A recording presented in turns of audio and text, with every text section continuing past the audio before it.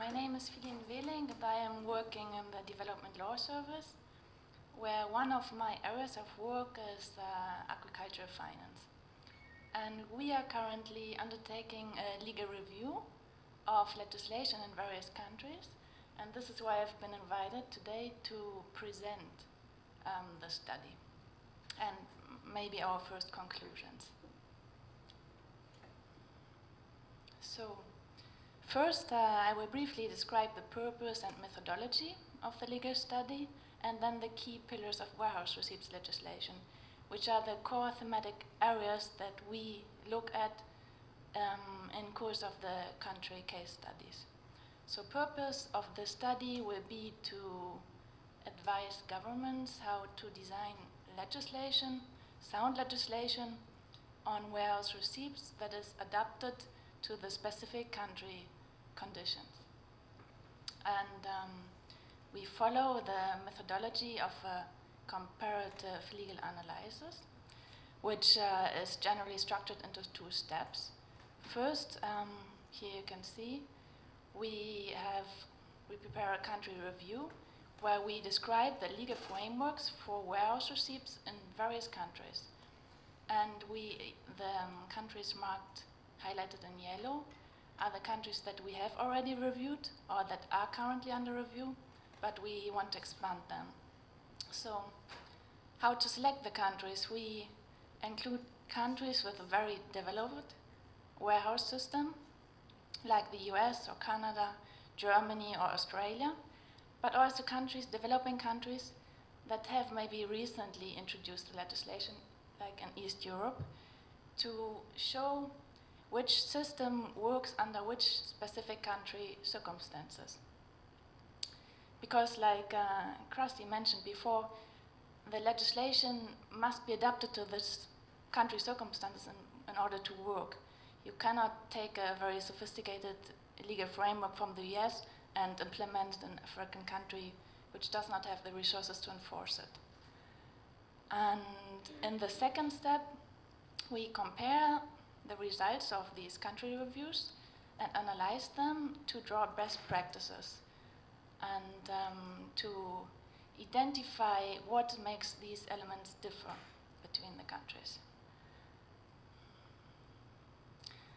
And next, I would like to briefly give an outline of the key pillars that needs to be covered in legislation on warehouse receipts. And these are the thematic core areas that we are debating in the study. So first, we will identify 9 key pillars. First is the receipt format. You have single and double receipts. The US, for example, usually issues a single receipt, whereas countries with a civil law tradition usually use the double receipts. Often they're even separately tradable. Next, the rules on the receipt details. That means what minimum requirements does the legislation define to be included on the receipt. Then the trading of receipts, especially with single and double receipts, and the registration of receipts. For example, in a centralized register, which supports the system transparency and allows everybody to check on the status of the warehouse receipt.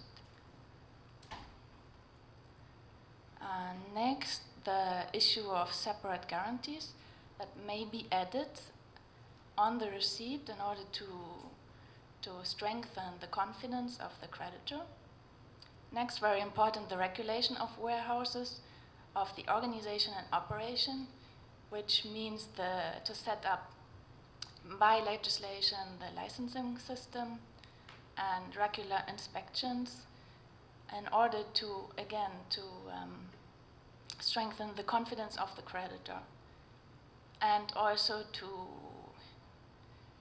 have control over the warehouses and who is allowed to run a warehouse. And here it is also important to consider the mandatory insurance of the warehouse and the maybe mandatory contribution to indemnity funds, which must be regulated by legislation. Next, the settlement and release of stored goods. then execution and priority of obligations, which means the court procedures that are different from country to country because the court procedures are defined in the national legislation and they are applicable also on the specific law on warehouse receipts, and the priority ranking, and last, the penalties that are important, for example, to include rules on provisions on penalties for fraud related to warehouse receipts or for warehouses if they do not follow the rules. And yes, we compare these elements that will vary from country to country depending on the legal framework or the legal system in place to draw the best practices. The legal situation is very important within this. I learned this back in about 1990 when in a sale contract from Bolivia with a small producer organization exporting to Brazil, in one of the shipments it was done through a warehouse receipt guarantee program in which the Bank of Brazil was holding the warehouse receipt, and yet the Bank of Brazil released the product without payment. Now you're talking of 3,000 kilometer differential between where the border and Sao Paulo. And what do you do about it? And it becomes very complex. In this case, also with 100% inflation going on in Brazil, and you had to put up 20% of the capital just to start a lawsuit, and that it became undoable, and so they took a $50,000 loss. Fortunately, they made a lot of profit as a producer organization on the other shipments, but this is real life. Now, what you're also seeing in Latin America is where you do not have the legislation or where it's not feasible. They can't use the term warehouse receipts, but microfinance organizations have created micro warrants and different things and are using the more microfinance trust relationship guarantees to skirt not being legally registered for warehouse receipts, but to take advantage of the function, kind of like they're doing in Niger.